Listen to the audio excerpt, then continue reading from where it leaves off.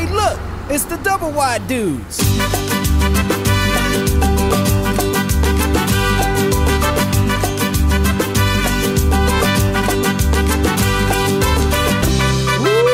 watch out. Alrighty, ladies and gentlemen, welcome to another episode of Doublewide Dudes. I appreciate you guys tuning in, as always. Sitting here with the one and only AP. How we doing, man? Man, I thought downloads were cool, Mousetrap.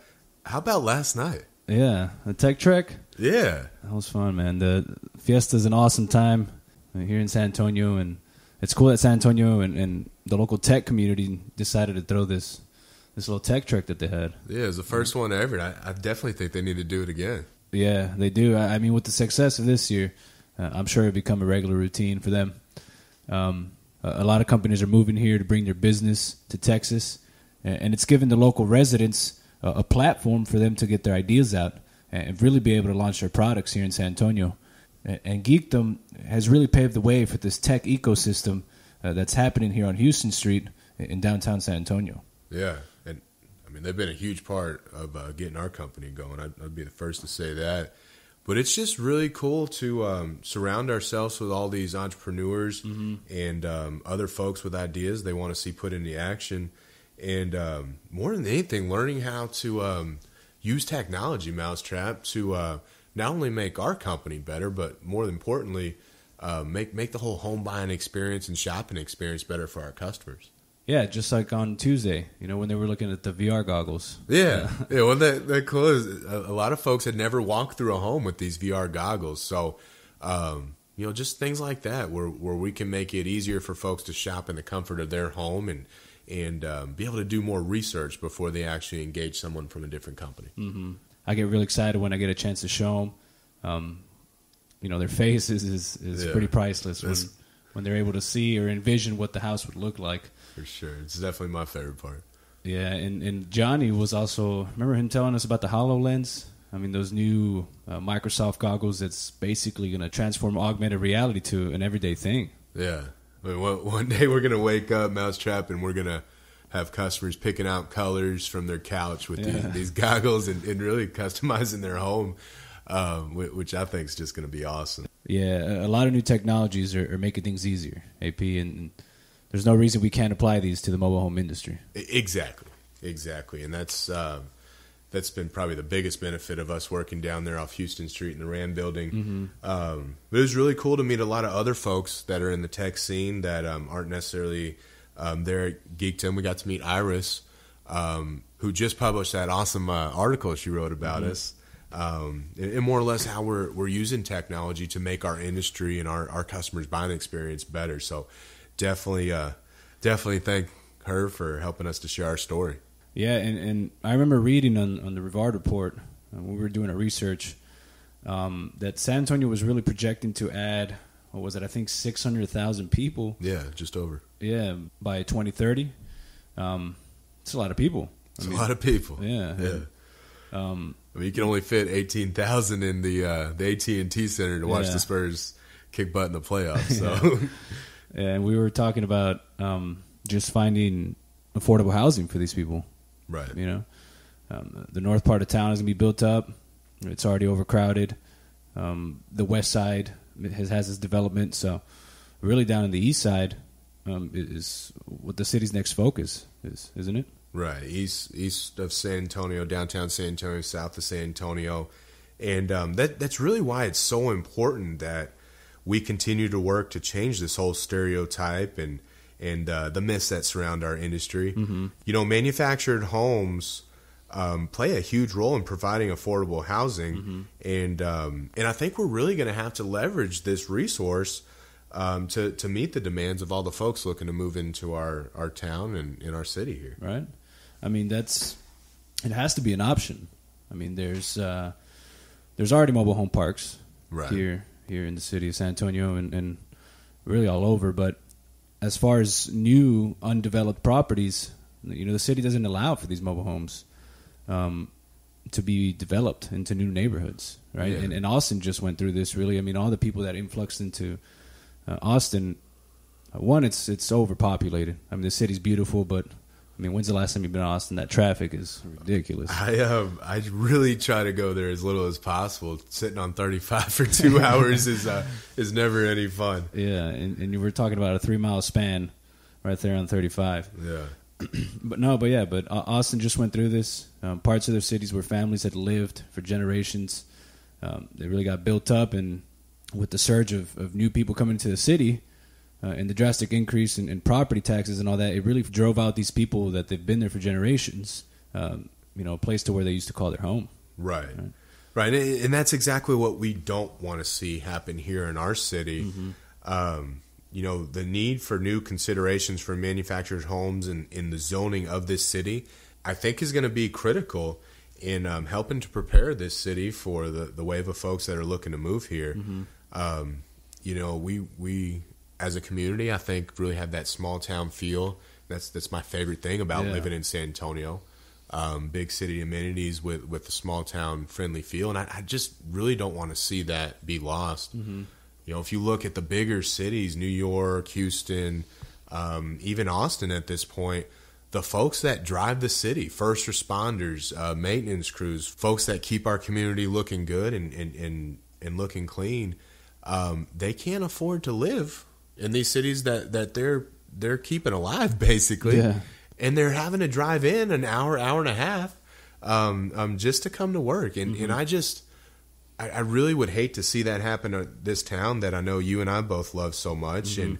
And, I look at all these vacant lots on the south and east side that, they're just sitting there. They're sitting there empty. They've been on the market forever. Frankly, no site builder is ever going to touch these in the near future because the resale prices in those neighborhoods are a little bit lower. And that's where manufactured housing, I think, provides a great solution. But because of zoning and outdated stereotypes, it is just not possible at this point in time. Yeah, and just recently I was talking with a friend who's thinking about moving up from the valley. He was looking at those lots, those $4,000 or $5,000 pieces of property in the Southtown area. He was really interested in those, and we were talking about what type of home he's going to put on there, what could he build. And he was talking about the containers. The containers, right? You see those cool posts. And those things are super cool. Yeah. And in my head, it popped in. The mobile homes is the best viable option. Right. Yeah, it needs to be. Yeah. But unfortunately, without some changing in zoning, it's just never going to happen. Mm-hmm. On that note, that reminds me of that article that we read about Austin. Just recently, they were having that town hall meeting about making more mobile home community parks. Because these developers are coming in, buying out the ones that are there, and really pushing out the people that already live there. Right. And these homeowners that already own the home, they need a place to move their home to. Yeah, it's kind of sad. Yeah, and I remember the local residents talking about how, the crime rate's going to increase, the foreclosure rate's going to go up, things along that manner. Right. A lot of misconceptions out there, and I think that's why this mobile home myth of trailer trash is really so important. Mm-hmm. Like we heard from Leroy last week, the folks that live in manufactured homes, to them it's funny. They know better. They know the truth. But it's really hurting cities exactly like Austin. And it's very sad when developers come in and they buy out these mobile home parks, and you've got folks that own their home. They own it outright, and now they have no place to put it. Mm-hmm. And it's really important that San Antonio prepares for the growth of all these new people that are coming in. Mm-hmm. But more important than anything, we've as a city have got to make sure we're taking care of our people, the San Antonio residents that make this place what it is. And these stereotypes that people have, and I understand wanting to protect your family and your investment, but unfortunately, it's translated into policy that's just been made with simple bad information. Mm-hmm. There's actually been several recent studies out there that seem to indicate the foreclosure rate on manufactured homes is actually less than that of a traditional site built. And when you really stop and think about it, if a home is more affordable, mm-hmm. if your mortgage payment is something you can afford, well, then you're going to continue to pay on it. Yeah, that's interesting, man. More foreclosure rates in a site-built home, huh? Yeah, like that. I mean, I've been doing this 8 years, and even that one caught me a little off guard. Yeah, what about the concerns over crime, AP? I actively tried to find some information on this. I could not find any studies or reports that seemed to indicate there were more crime in manufactured home neighborhoods, or anything even close. I think it really has more to do with the stereotypes that have been around forever, and what Hollywood seems to show in movies and TV, more than actual facts. Yeah, like that show, Trailer Park Boys. Right. You seen it? Yeah, those guys are.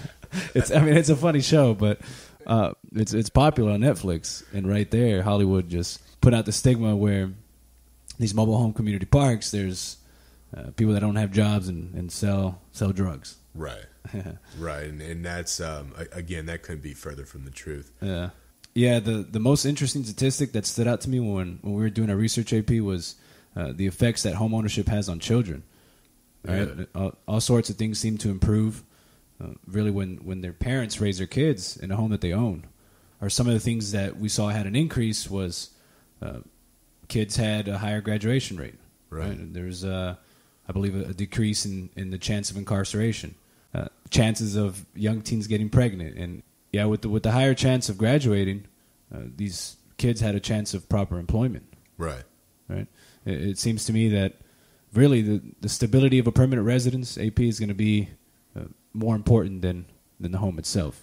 Right. Yeah, there's a lot of confidence instilled in kids when, they know where they're going to sleep every night, and keeping the same group of friends at school as you come up, elementary school, middle school, and high school, and what the research and the psychologists were saying, kids just feel more stable and more secure than if they're having to bounce around from apartment to rental homes or whatnot. So really, anything we can do to increase the rate of home ownership in this city, manufactured home, starter home, whatever it is, I think the ultimate goal needs to be helping as many families as we can achieve the dream of home ownership. Mousetrap.